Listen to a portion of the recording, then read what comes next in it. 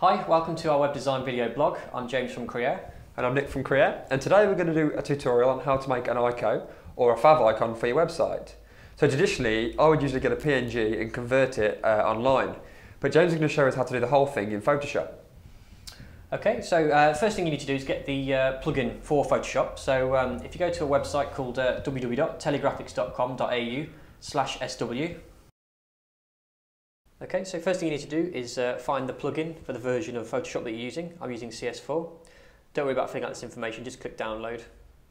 This is going to download the plugin onto my desktop. Let's just close that. There's the plugin, so I'm just going to put that on my desktop, and then I'm going to go and find Photoshop in my applications, and then I'm going to find the plugins folder, file formats. I'm going to put the plugin just in here with the others. Okay, so I can close that, and now I need to open Photoshop. It's important that you either have Photoshop reopened or don't have it open at all for when you install the plugin. Otherwise, if you've had it running all the time, the new plugin won't have installed.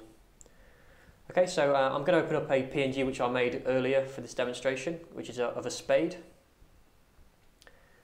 So I'm going to make my ICO canvas. So 16 by 16, 72 dpi, RGB transparent background, which is over here.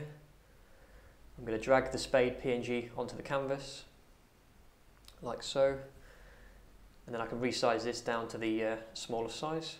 Let's just zoom in and do it a little bit better.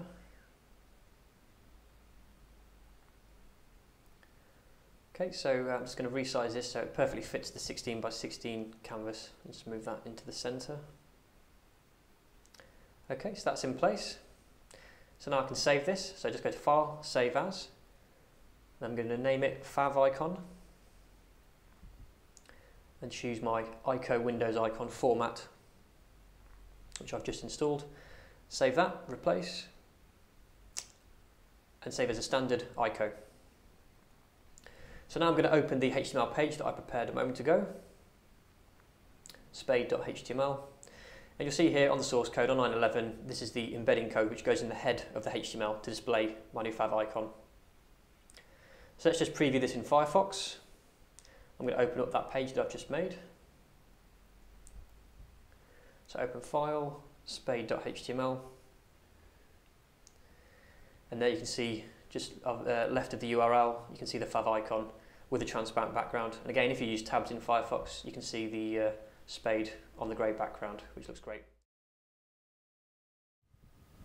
Thanks for that, James. It's all right, Nick. Okay, if you guys have got any questions or comments you want to leave us on YouTube or Creare Design blog, then please do, and we'll try and get back to you next week. Thanks for watching. Also, take a look on iTunes, search for Creare on the iTunes shop, and you should find our video podcast on there, which has got all of our web design and SEO videos all together. Thanks again.